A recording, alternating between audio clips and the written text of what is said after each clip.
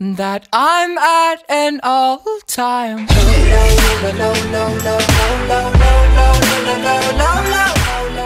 What is going on, guys? It is your boy Limezyy here, and today I am going to be telling you guys how you guys can join Team CoRe. This is mostly going to be for GFX and Call of Duty players. I know that some of you guys are looking forward to joining Team CoRe, and for some of you, that might just happen one day. And I also forgot to mention, this is also for content creators. Alright, sorry if my voice sounds a little bit different. I just got out of bed. I had to finish up this video, so I got off early last night. But I'm going to run you guys through a couple of steps that'll help you get to Team CoRe. Step 1 is consistency. Now, this mostly goes for Call of Duty players who love to upload. And in that category, that's basically me. You want to be consistent in hitting clips, for sure. And then you also want to be consistent in uploading. Uploading is about 60% of what you want to do. Clips is about 40%. Now, you don't have to be uploading every single day. And if you haven't noticed, that's usually what I do. But the reason for that is because that's on me. See, I like to be active, and that's what I'm asking from you guys. But it's not just what I'm asking from you guys, it's what the team is asking from you guys, and it's also mainly what Cosmic is asking from you guys. And when you join the team, you have to be active for at least, I think it's 7 days, I think it is. Which most of us are active for 7 days. Like, we're always in the team chat, we're always talking, we're always playing with each other. We're always sending YouTube links to each other, like saying, hey man, go like my new video.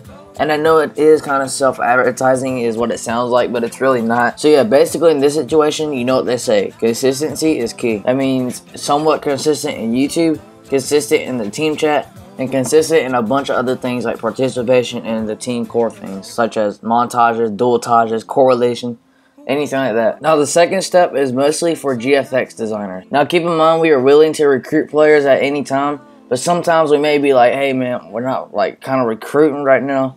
But at the same time, we are always kind of wanting to recruit. Let me explain. See, as a team and as one of the leaders of the team, I wouldn't want the roster overloaded with people. I would like to keep it kind of organized, clean, you know, all set out, everything like that. So it basically means that the more players that we recruit, your chances of joining Team CoRe decreases. But that doesn't mean that you can't join. It's because we don't have as many GFX designers as we do Call of Duty players. But keep in mind, that doesn't mean that you can't join. Now, the reason I said this is more for GFX designers rather than Call of Duty players, so basically it all rounds up to step 2 being always wanting to try out.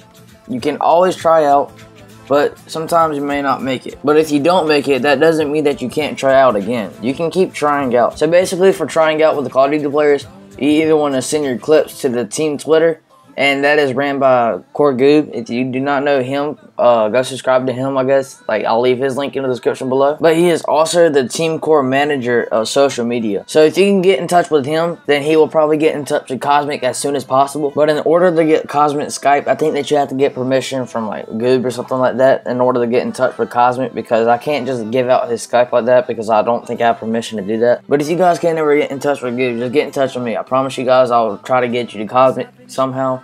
But just get in touch with me if you can't get in touch with Goob. But the other way that Call of Duty players, like clip editors, feeders, you know, just people like that in general, the other way that they can join is through recruitment challenges. That is probably the hardest but easiest way to get into Team CoRe. Now, the reason why it's probably one of the hardest ways is because you're competing against other people that are probably either better than you, worse than you. You never know how good other people are. But it's also easiest because you know all the information, you know what you have to do to be able to join Team CoRe. And that basically rounds it up to my third step. You want to be active on the team channel. That basically means you don't have to comment on every video, but we're basically saying we would like you to drop a like and definitely subscribe so that you know when our next video comes out on the team channel. And if you want to know exactly when our videos comes out, don't forget to press the bell right beside the subscribe button. And basically what I'm just saying exactly right now is just a reminder of what you can do to be able to stay active on a team channel. Just to let you know what the bell does, especially if you have a cell phone, is basically when you press that button, whenever we upload, it sends you a notification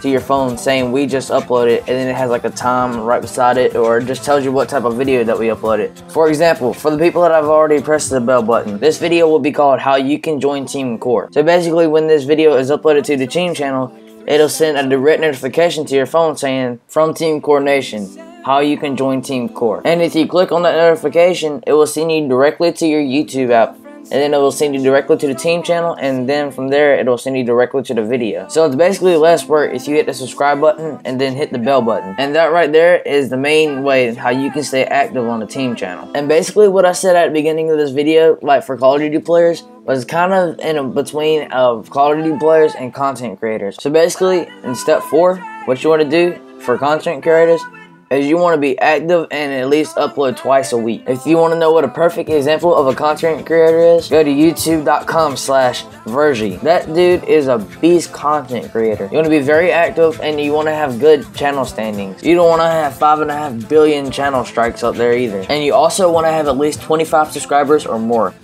And the reason for 25 subscribers or more is basically what that does is tells us that you have somewhat experience in YouTube and in knowing what you're doing. We want people that know what they're doing, not amateurs. And if you are an amateur, that doesn't mean that you can't join at all. That's basically meaning just for the content creators. We want people that know what they're doing. For the Call of Duty players, for the GFX players, those are the people that can really try out. But for the content creators, that's a little bit something different, and that's people that we need to be active and people that are reliable. But yeah, people, that has been the video. Thank you guys for watching this video. Don't forget to drop a like, subscribe, and like I said, press that bell so that you know the next time when we upload, it'll be straight on your notifications. And yeah, hopefully this will end up on the team channel somehow. I know it's going up on my channel. So yeah, thank you guys for watching this video. And yeah, I'll see you guys later. Peace.